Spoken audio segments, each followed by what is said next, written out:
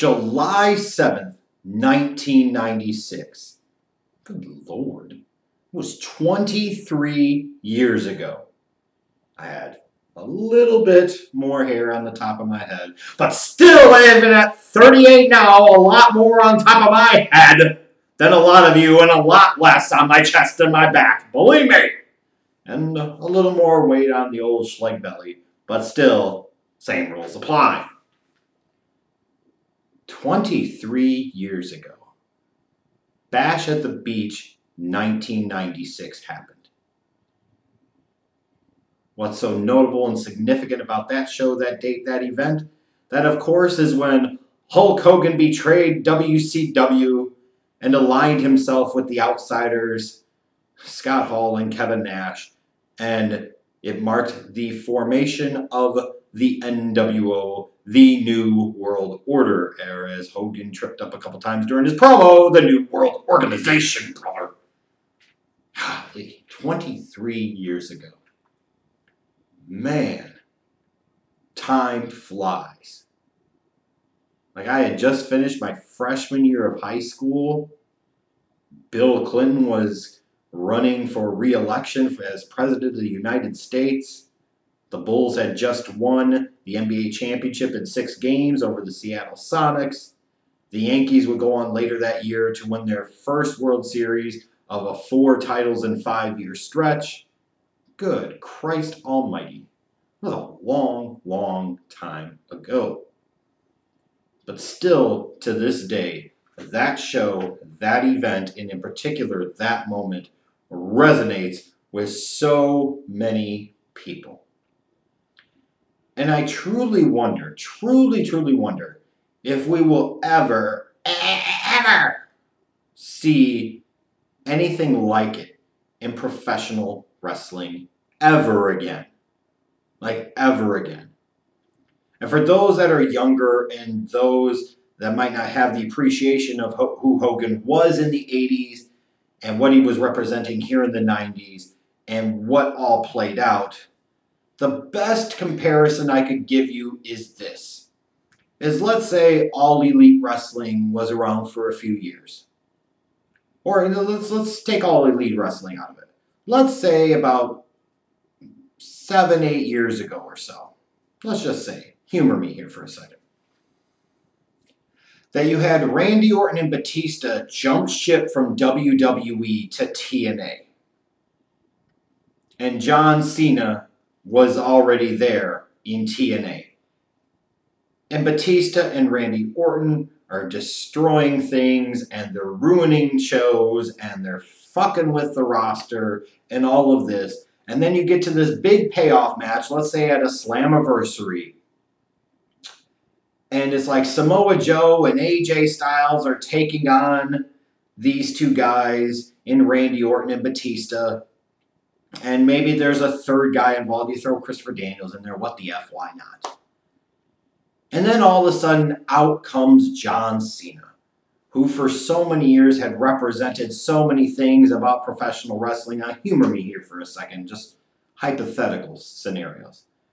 But Cena was that kind of vanilla, white bread, babyface type of guy, would never do anything bad, even though a lot of things that he did were very heelish, similar to if you look back at Hogan during his time in the 80s and early 90s in WWF. There were some heelish things. I'm going to get mad at you, Sid, because you eliminated me in an every man for himself Royal Rumble. You know what I'm saying? But John Cena comes out, and you think he's going to save Samoa Joe and AJ Styles and Christopher Daniels. And instead, he sits there and does a famouser or some other type of John Cena bullshit and AA and FU, whatever the hell you want to call it, to AJ Styles. And he aligns with Randy Orton, and he aligns with Batista, and they become the Breakfast Club of TNA. Now think about what that would have meant on a smaller scale to wrestling back about 9-10 years ago. And it still wouldn't even come close to measuring up to all the story and history involving Hogan being the ultimate hero, the ultimate good guy, and having Hall and Nash come from the great white organization up north, brother, and coming down to Tad Turner's wrestling company. Like, that's the closest thing I could give you as a comparison, and it doesn't measure up anywhere close. If you think about it back in that time, that would have probably done record business for TNA if you were able to pull that off, especially because TNA would have been able to be in a position with John Cena where they had not put a decade of marketing behind him as being that top babyface. They could do things differently with him. They could take risks. They could sit there and gamble and roll the dice like WCW could with Hogan, especially because that run from 94 up till before Bash at the Beach 96, it wasn't all that great for Hogan. He was getting boos. They were doing a lot of stupid things creatively, yappa and all this other crap. But my God, at Bash at the Beach 1996, it all came together. And I was watching it today because as I'm recording this, it was the 23rd anniversary of Bash at the Beach 96. And to see the emotions that could be invoked from the fans as Hogan turned his back on everything he had represented all of these years. And he said, screw the fans, I'm doing it for the money. My God, it could have only worked with Hogan to the level that it did. You could have put Sting in that spot, and you might have made it work. But in the grand scheme of things, let's be honest, it would have just been another wrestling faction. But with Hogan as that dude, as Hogan as the man that stirred the drink, that made everything go, for so many hardcore, like, more serious wrestling fans that had grown to hate and resent so many things about Hogan all these years, you gave the fans what they wanted. They wanted to hate Hogan in Ted Turner's wrestling company because they still associated him with Vince. So now you got Vince's corporate guy coming down to the Southern company and being a corporate type of fucking champ. Like, it was perfect. It was magnificent. And for those all these years later that talk about Bobby the Brain Heenan spoiling it, saying whose side is he on as Hogan's coming down the ramp, if anything, it was character consistency with Heenan saying that, because Heenan for years always talked about how Hogan was really a bad guy. He for years would talk about the evils of Hulk Hogan. So it made sense at that particular moment, even though in the grand scheme of things you look back and it sounds like, hey, that could have potentially spoiled it and ruined it. It was actual character consistency from Heenan that he would say something like that. And besides, you had Shabani and you had fucking the American Dwayne Dusty Rhodes out there to sell the good. Go get him, baby! You had the career of a lifetime and you flushed it down the toilet. Hulk Hogan, you could go straight to hell! Ah, damn it. Like watching that again today, 23 years later. Like, so many things align so perfectly. To have Hall and Nash come in and present them in the way that you did.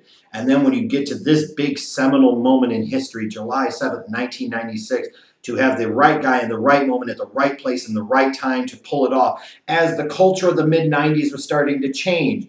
And there were elements of Crash TV with Jerry Springer and so forth that were coming much more mainstream. Now you had the NWO was going to help really shepherd that in to the professional wrestling landscape. And here you had Hogan, you had Hall, and you had Nash at a time in the mid-90s where rap and hip-hop culture were very prevalent in mainstream American culture for black kids and white alike. Here was a group of guys that everybody thought were fucking cool, sitting there basically using gang tactics. That's exactly what it was. Like everybody could relate or aspire to it at that time and all the crazy stuff that they were able to do with these guys. But it all started right here at Bash at the Beach 96. And I was watching it today and sitting there and seeing all the fans throw the crap into the ring. And you would never have that now because the wrestlers and fans would get all emotional about it. You don't throw anything at him. It's about respect. It's about this. No, motherfuckers. It is about making money. And when you have the ability to move the fans to such a degree where they are legitimately pissed, not just bored or irritated and throwing shit, but they are literally throwing shit at you because they hate you. and they hate this, and you have pissed them the hell off to their core, that's when you got them. And that's not to minimize the risk here for Hogan. All of those years of being a top babyface, all of those years of making all of those millions of dollars, if that heel turn did not work, if that moment did not work, it could have ruined everything. It could have taken him from being the biggest star in the history of wrestling to just being another dude hanging on well too long. And instead, what it served as was a way for Hulk Hogan to extend his career at the top, to revitalize his career, and reshape and mold and reimagine his career trajectory to a level that before that you would have never envisioned truly being possible. And I look at wrestling now, and it's moments like these that I wish I could see. But the reality is we won't get them. Like even if you remember back TNA in 2010 at Bound for Glory. 10, 10, 10. They're coming, they're coming, they're coming. But you know, so many people are thinking it's going to be this guy or it's going to be that guy. And it's Jeff Hardy that aligns himself with Hogan and Bischoff and crew. And the fans were pissed and they were throwing shit in the ring and everything else. And it's like, ooh, you really got something here. And then we know what happened after that. You think about the summer of 2011 and you have this element of CM Punk is leaving the company bullshit, but you know what I mean. But he could win the championship and then take the belt.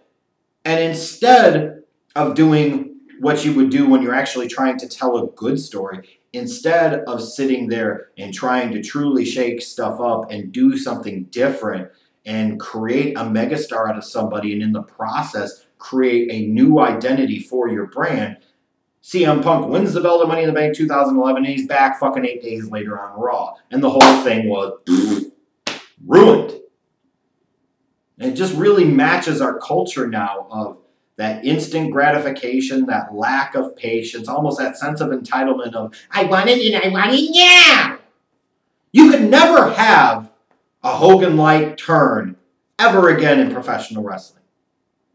I don't blame wrestling companies and I don't even blame the wrestlers. It is just a reflection of our current society.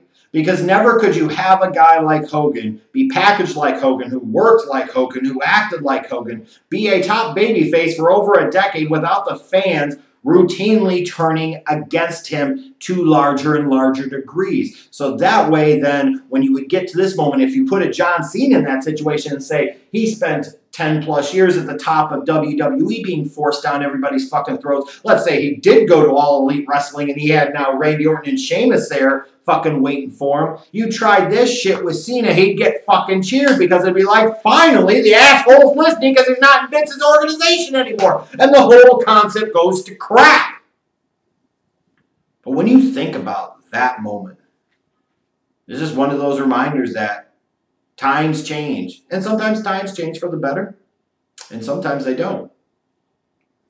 And there's not any one person to blame, but we are never going to see a heel turn like that ever again. I don't know if we'll ever see a moment like that in professional wrestling, because at that moment in time is when things changed in wrestling. WCW started kicking WWF's ass in the ratings war. It was that which eventually led to Vince saying, you know what, fuck it, I'm out of touch. You guys help me out, and let's start the fucking Attitude Era. And that's where you get Stone Cold Steve Austin and the goddamn Rock. And you get that fucking goth late 90s Taker to counteract what you were seeing with the NWO and fucking goth Crow Sting and all DDP and all this other awesome shit that WCW had. Like, if anything, it's a reminder of the great talent and the great characters and the great storytelling and the great kind of, can you top this type of mentality that was in wrestling at that time that we just don't have now. And as much as we hope for it, and as much as we fiend for it, it is never, never, never going to come back to that ever again. So it is one of those things, unfortunately, that you can focus on it and think about the way things used to be and let the nostalgia get carried away with it and be like, it's never going to be like that again. Because it's not. It's just not. Or you can sit there and say, you know what? Maybe the future can be good in its own ways, even though I have my significant doubts, which I do. And I just choose to look back at a special moment like that and wish that somehow, some way, I could experience it now in professional wrestling even just one more time. If you want to understand why so many old fans love WCW, go watch Batch of the Beach 1996 for your answer.